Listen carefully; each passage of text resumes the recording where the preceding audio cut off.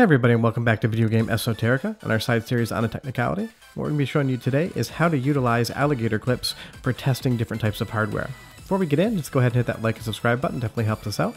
The reason we're showing you guys how to use alligator clips is simple. It allows you to quickly prototype a signal from one end of anything to another end of anything.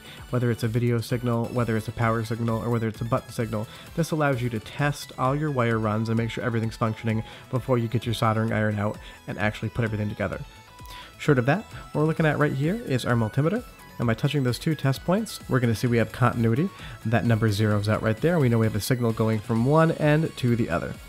So unrolling the alligator clips here, what we're going to do is we're going to take one end of that probe and we're going to clamp it right in the clip. They stay in there pretty well, sometimes they slip out, but it's pretty easy. What we're going to do is we're going to put the other end in the clips as well, and you're going to see that immediately we have continuity going through that alligator clip wire. We have all three zeros, and we know we're good to go. So take a look at this button here. It's a standard Summitsu button. You have those two poles right on the end. It is signal agnostic. One can be plus 5 volt, and one can be ground. It really doesn't matter which side you use. But if you bring the multimeter in and you touch each side of the posts, there is no continuity. And that's just because the button isn't depressed. What we're going to be working on here is getting the alligator clips on. So we'll put one end on, and the red we're just going to pretend it's plus 5 volt because that's red and that's usually live. And then we're going to take the second alligator clip, which is going to be black, and we're going to treat that as our ground for this short example. Now that we have both of those alligator clips on, we're going to be able to test for continuity, and we're going to see exactly how this button functions in an alligator clip test mock-up. So what we'll do is we'll take the black probe and we'll put it in the black alligator clip, just like this. Just make sure you get those teeth to bite on because it can slip out. And then we're going to go ahead and take the red probe and we're going to put that in just like we did the black probe. And you will see we have no continuity. Everything is listed as 1 point. So what we're going to do is just come in and we're going to push the button. And it's going to beep. We have now completed a circuit using those alligator test clips. Every time we push the button down, we have continuity going through those lines using the clips as our test leads. So what we're taking a look at here is a homemade kick harness I made for my CPS2 system. What we're going to mock up is just putting an extra button into the harness without having to run all the wires. Say you have a 2 or 4 player harness, you need an extra start button or something like that.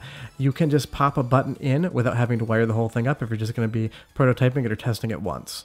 So with the alligator clips connected, like we showed you in the first part, we're just going to bring this little bit of green wire in here, and we're going to clamp that bare copper into the teeth of that alligator clip, so we know that that line is now extended past the alligator clip into that little green wire there.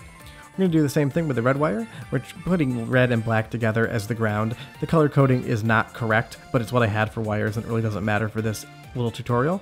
But now that we have those two wires set to go, we can pop them into our DB9 port and prototype a button for the CPS2.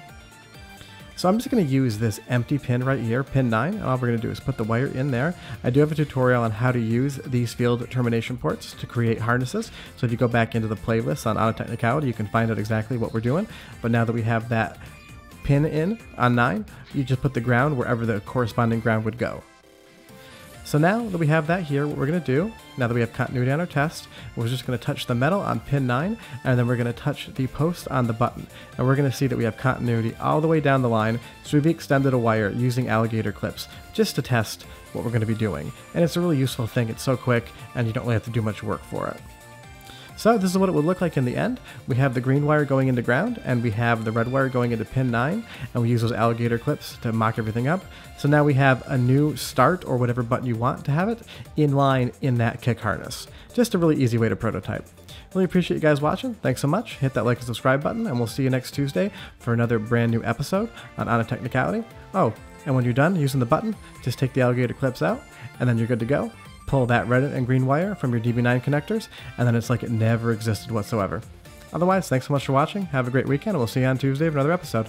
Bye-bye.